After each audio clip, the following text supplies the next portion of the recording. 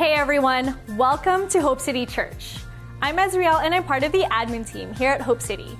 If this is your first time tuning in or you'd like to find out a little bit more about who we are, you can check us out at hopecity.ca/new. In a minute, Pastor Ryan will be leading us in a few songs.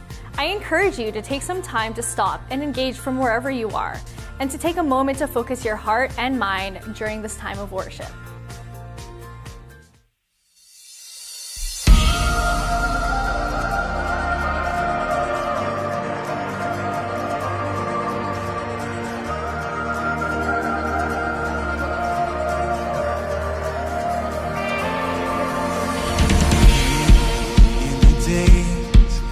Your heart feels like it's caving in, so there the peace begins. Sure as the dawn calls the sun, Jesus, we hear your love call out the light in us. Life like a minute, I can't contain it. Hope in the here and now. What do I? Horizon in the rush of heaven. Life like a minute, I don't wanna live it wilder than all my dreams. Such a great adventure. Welcome to the future.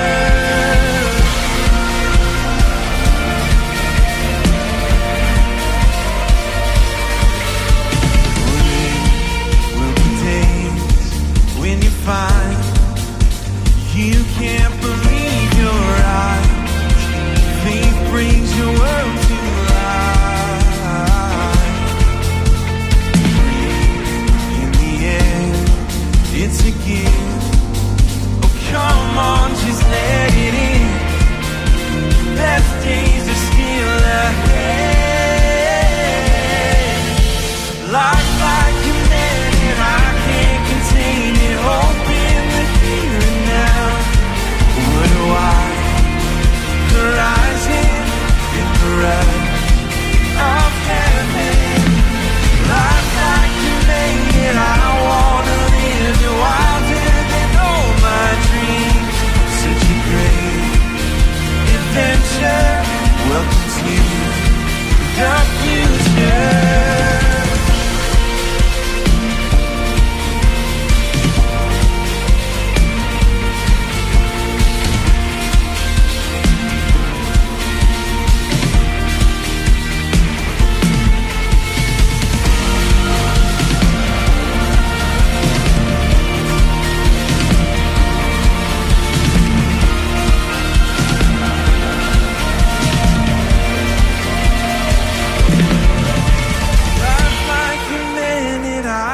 Contain it, hope in the here and now.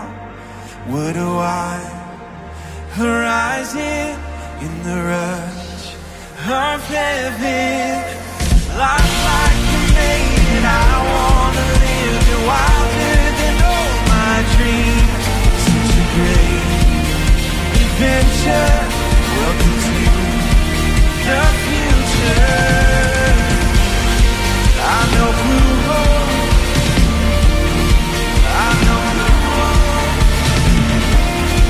I know who holds tomorrow.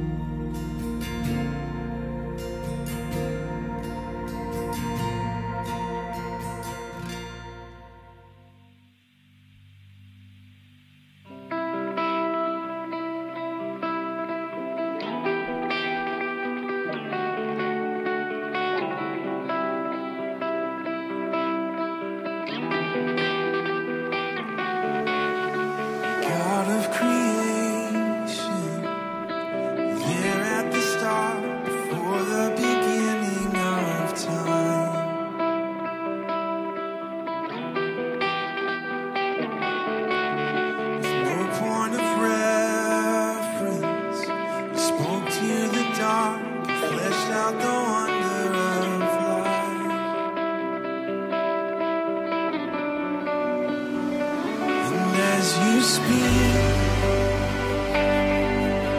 100 billion galaxies are born. In the vapor of your breath, the planets form.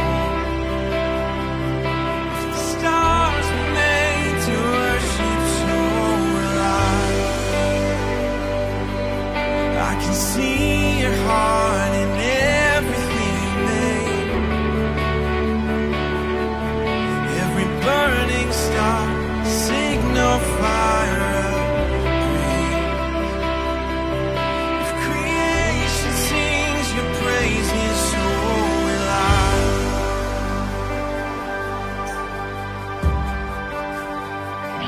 So will I.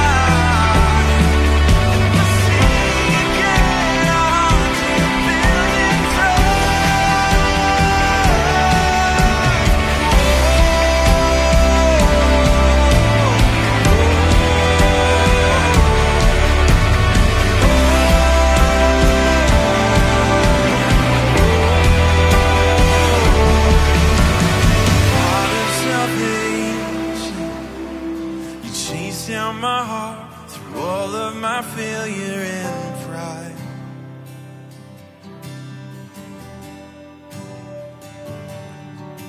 On the hill you created, the light of the world, abandoned in darkness to die.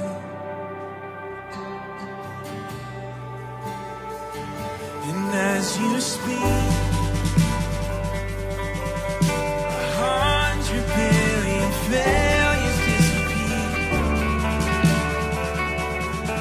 Where you lost your life so I can find it. You left the grave behind you, so alive. I can see your heart in everything you've done. Every heart designed in a work of art called love. If you gladly chose surrender, so will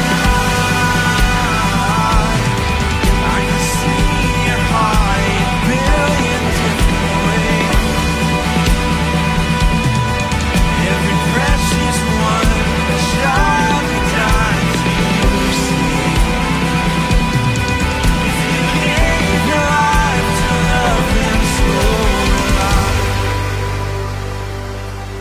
Like you would again 100 billion times. But what measure could amount to your desire? You're the one who never leaves no one behind.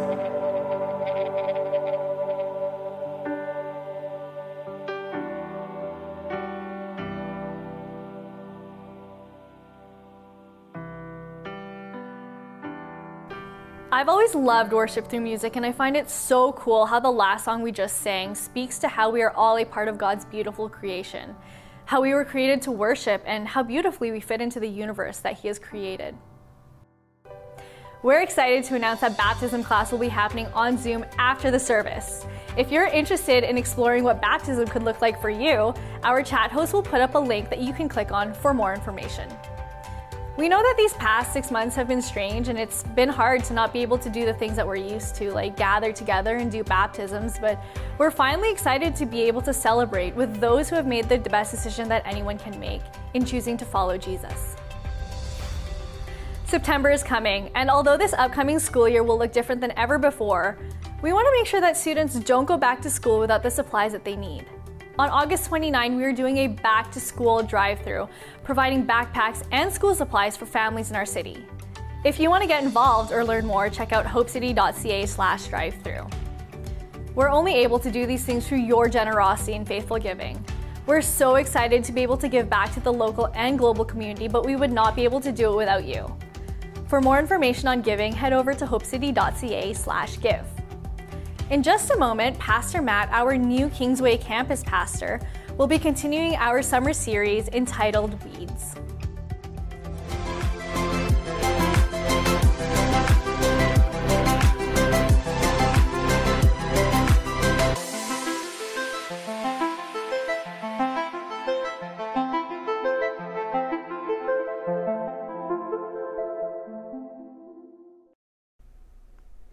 This past March, we announced as a church that we are launching a new campus in the north end of the city called Hope City Kingsway, and I'm honored and excited to be the campus pastor for this new location.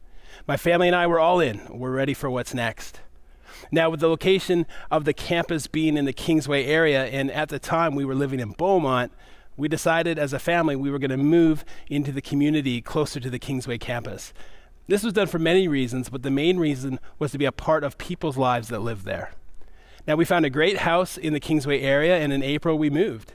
And we love the house that we're in. It has more space, but it has a huge backyard, something we didn't have at our Beaumont house.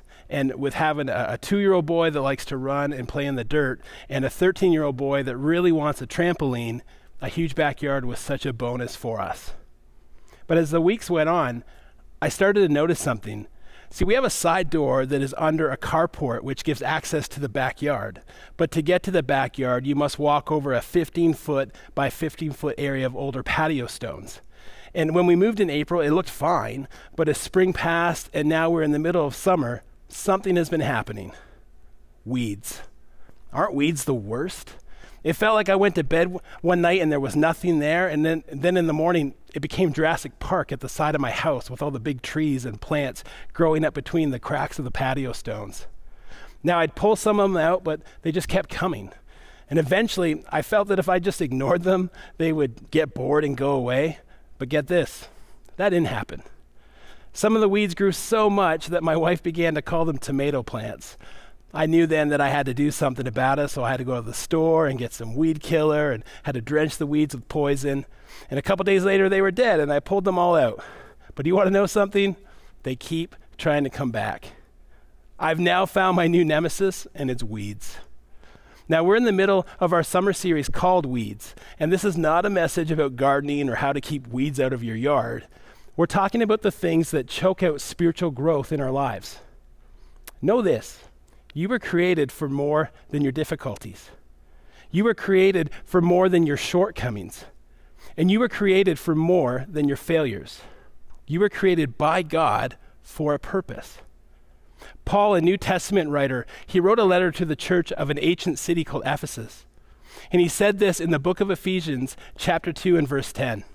He said, "For we are God's handiwork, created in Christ Jesus to do good works, which God prepared in advance for us to do." There is purpose for you. You have value. You were created for more.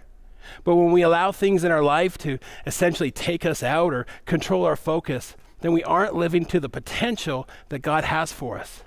We were created by God for purpose. We are God's handiwork to do good works. The extremely sad thing about this is many people allow things to come into their life and hold them back from their full potential, much like weeds do.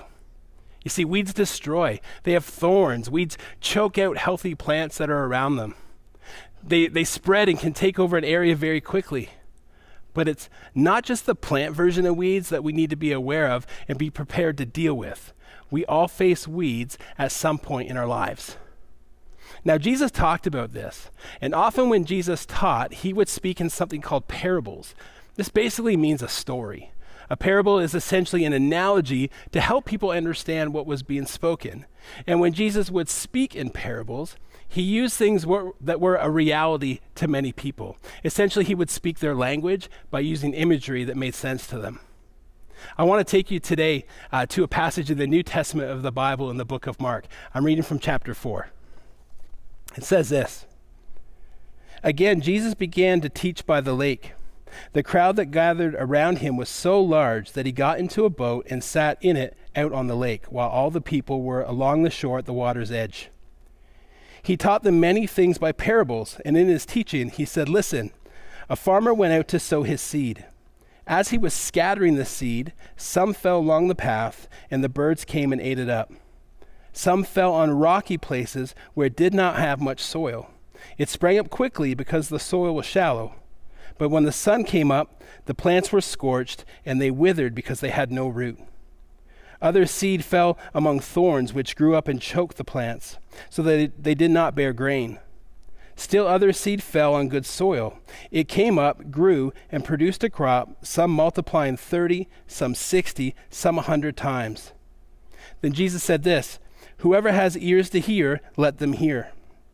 And when he was alone, the 12 and the others around him asked him about the parables.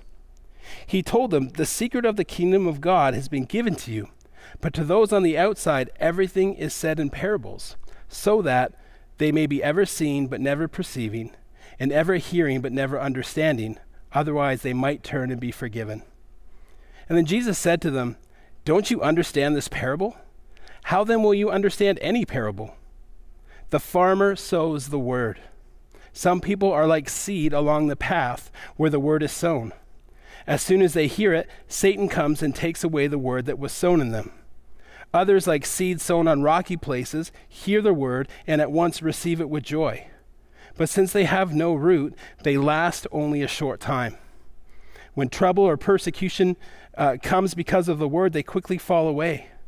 Still others, like seeds sown among thorns, hear the word, but the worries of this life, the deceitfulness of wealth, and the desires for other things come in and choke the word, making it unfruitful. Others, like seeds sown on good soil, they hear the word, accept it, and produce a crop, some 30, some 60, some 100 times what was sown." That was a lot of words there. So what does this mean? First of all, Jesus used the image of a farmer because this was the reality for many people. This was their livelihood. They understood the story because they were familiar with the imagery, which made it easier for them to interpret the truth behind the words. Now, this parable teaches us that life will throw things our way. Life can be full of joy. Life can be full of sorrow. Life can be fruitful, and life can be unfruitful. But I want to go back to verses 18 to 20 once again. It says this: "Still others, like seeds sown among thorns, hear the word. But the worries of this life, the deceitfulness of wealth, and the desires for other things come in and choke the word, making it unfruitful. Others, like seeds sown on good soil, hear the word, accept it, and produce a crop, some 30, some 60, some 100 times what was sown." You see, our spiritual growth will be affected when we allow things in our life to come and distract us, to worry us, make us afraid, and cause harm to our mental and spiritual health. But here's the thing, that is not what God intended for us. See, he is for us. He is not against us. His purpose for us is not to harm us, but to give us a hope and a future. Now, if you are living a reality right now that is full of sorrow, hurt, or brokenness, please know that God is there. You are not alone. God can handle it. He wants to help you rise out of your difficulties and walk in the purpose that you were designed for. Now, Paul, who I referred to earlier, also wrote the following to the church in Rome. It's found in the book of Romans in the New Testament. It says, "No, in all these things we are more than conquerors through him who loved us. For I am convinced that neither death nor life, neither angels nor demons, neither the present nor the future, nor any powers, neither height nor depth, nor anything else in all creation will be able to separate us from the love of God that is in Christ Jesus our Lord." Nothing can separate us from God. His love is for us and the purpose that he has for you and me. Those things will always remain firm in place, waiting for us to receive them. Now, in the past 3 weeks, we've talked about finances, we've talked about loss, and last week we talked about loneliness. All three of these can be extremely dangerous if we don't navigate them properly. They will cause damage, if not destroy, our spiritual growth. And today, we're talking about image. Now, like many of you, I've had many big events happen in my life. My wedding day was a huge event. Both of my boys being born. My dad passing away, although not a happy moment, still a big event that happened. And even moving across Canada from Toronto to Edmonton to work here at Hope City, all big events in my life. But to be honest with you, there's really only one big event that I would say caused me the most stress, the most anxiety, the most worry, and the most fear, more than anything else. Believe it or not, that was the first day of high school. Now, side note, high school in Ontario starts in grade 9, and the first day of high school was extremely terrifying for me.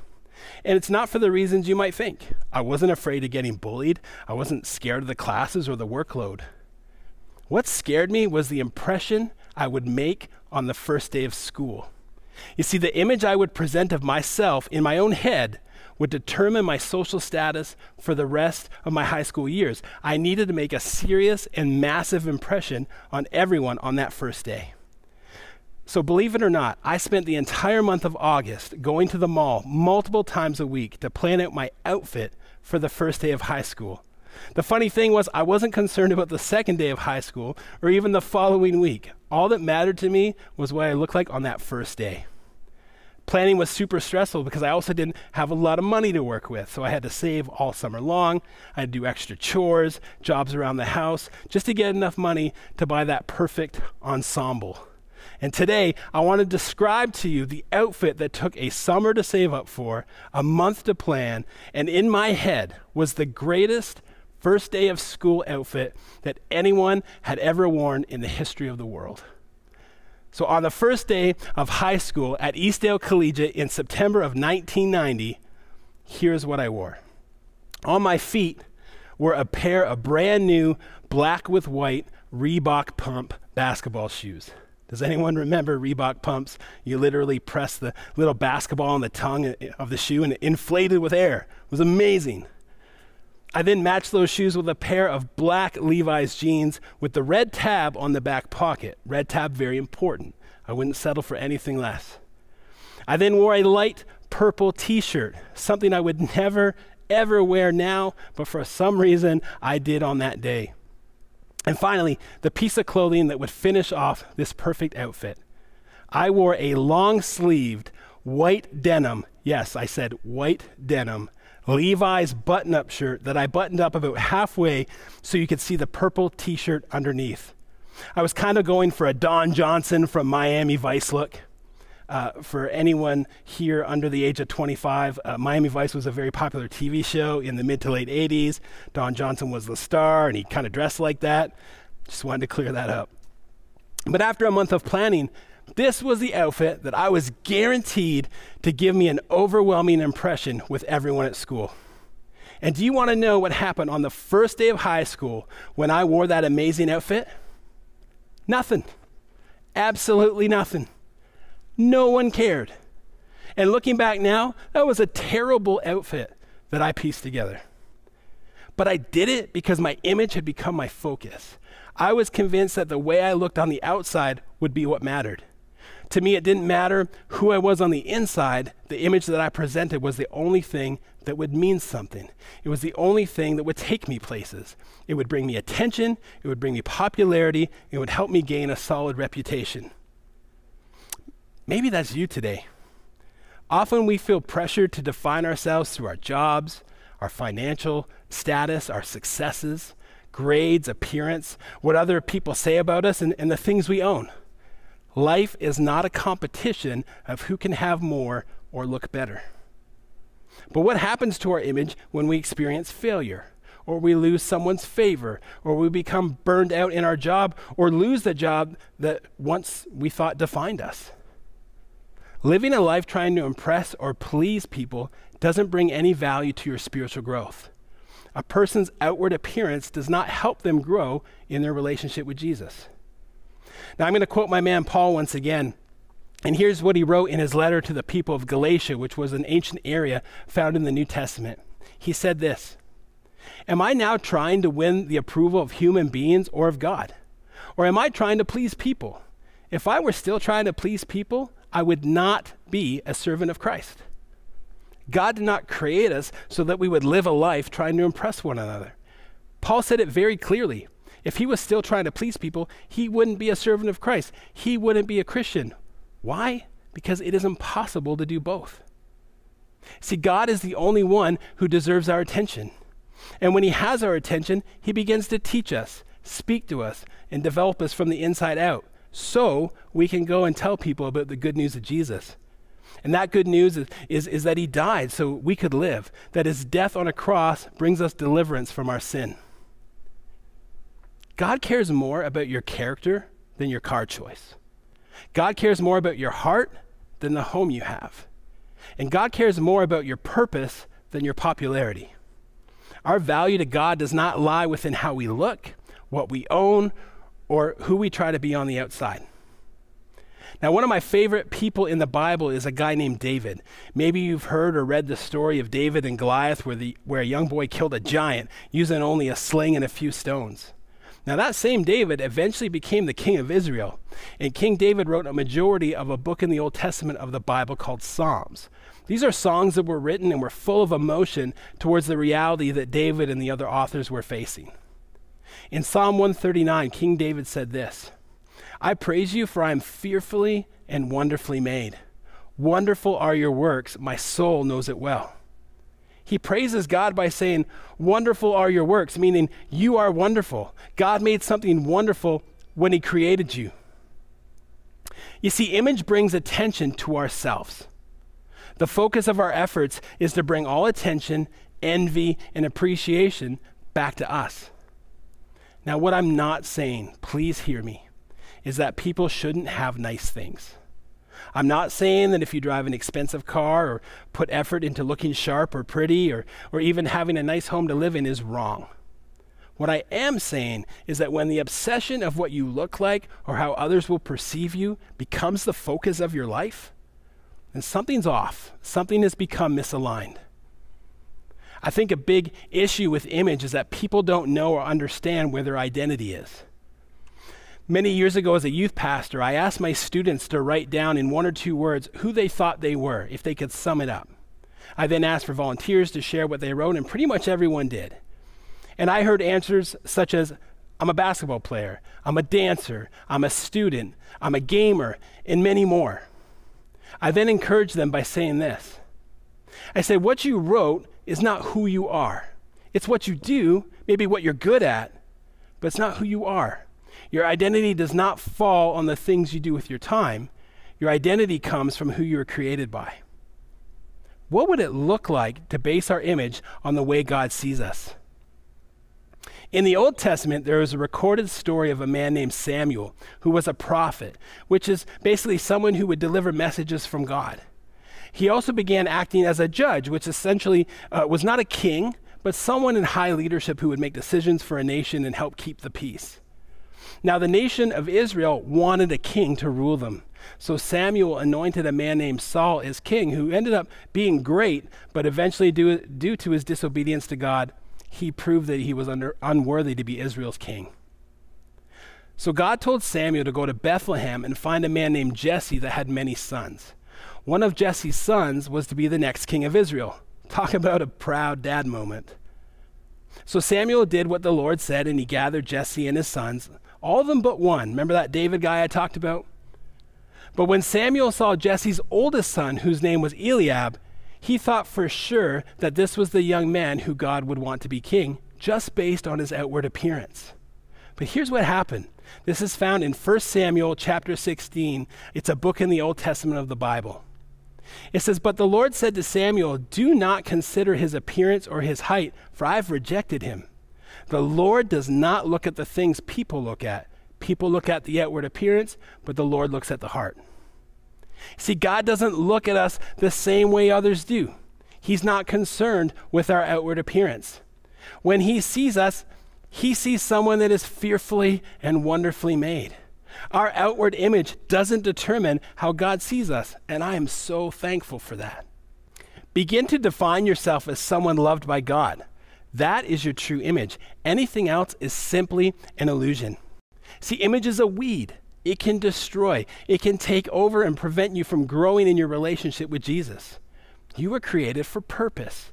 Your image is not in what you have or what you do. It's found in who you were created by. It's found in how God sees you. So how does God see you? Here are 3 things for you to know today. Number 1, you are fearfully and wonderfully made by God. Number 2, you are seen for who you truly are and not your appearance. And number 3, you were created by God for a purpose and not for selfish desires. Our image is found in knowing God and making him known to others. You are loved, and you were created by God for a purpose, not to please others, but to make him known to those who don't know him yet. What we produce on the outside does not define the image of who we truly are. So let's make our lives focused on what matters, and that is living a life for Jesus that can be seen by others, and let's spend our efforts helping people discover him for themselves. That's the image I want to have. Now, you might be watching this and realizing that what's missing from your life is Jesus. Now, here at Hope City, we believe that following Jesus is the best decision anyone can make. And maybe you've heard this today and you realize that image is something that has taken over your heart, and the only way to destroy that weed is to let Jesus in. If that's you, I want to say a prayer that you can repeat in your heart, a prayer that gives you a new life in Christ. Let's pray together. God, I realize that I need you today. I ask, Lord, that you would come in and forgive me of my sins. And God, would you help me in the areas that I need help, the area of image, that worry and stress of always trying to please other people. God, would you help me just to have a hunger for you and just to live a life really just trying to please you and live for you. Would you give me everything I need to do that? I surrender my life to you. Amen. Now, if you prayed that prayer today, can I tell you how incredible of a decision you just made? What you just did is so awesome.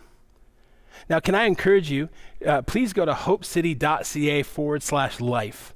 Here you'll be able to download a digital booklet called Next Steps that talks about what it means to truly follow Jesus with your life.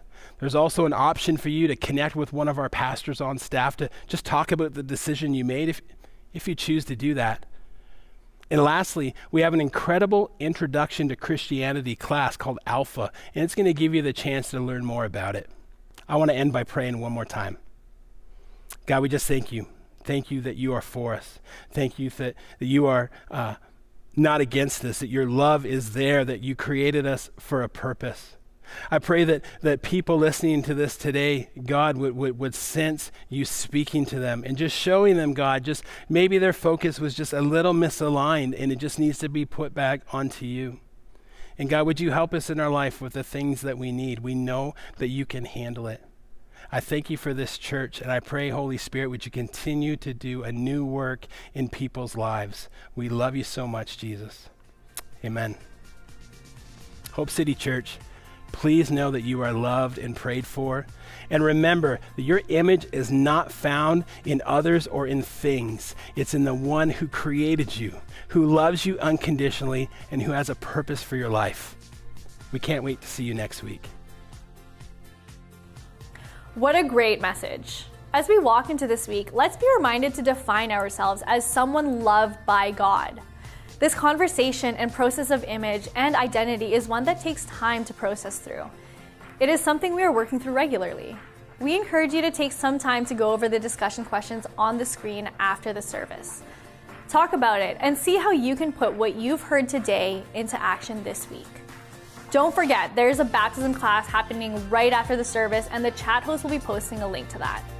If baptism is something you're interested in, we hope to see you there. Thanks for tuning in today. We hope you have a great Sunday, and we'll see you next week.